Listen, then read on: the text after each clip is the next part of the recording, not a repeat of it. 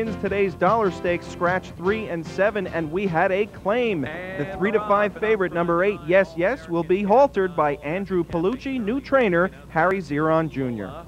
With Yes Yes on the outside, and Ronnie Hirsch shows a bit of early speed towards the inside around the first turn, and it's the red man with the Lola who takes the lead. Up on the outside comes Yes Yes to challenge for and take over as they head to the quarter.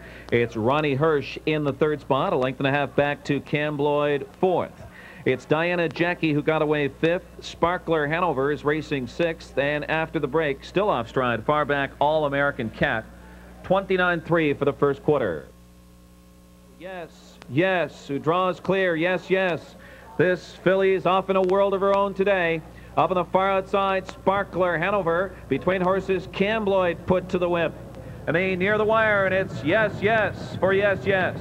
Yes, Yes, and Mike Lachance in hand here obliterates this field of dollar stakes. 156. She sprinted home. Sparkler Hanover up for second. Cam Bloyd third.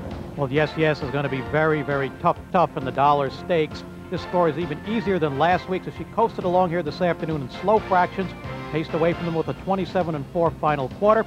And it looks like in the final of this series, they'll all be racing for second money behind Yes, Yes. And the Abercrombie Filly Windsor finale for owners Willis Craft, LeBlanc, Hayes,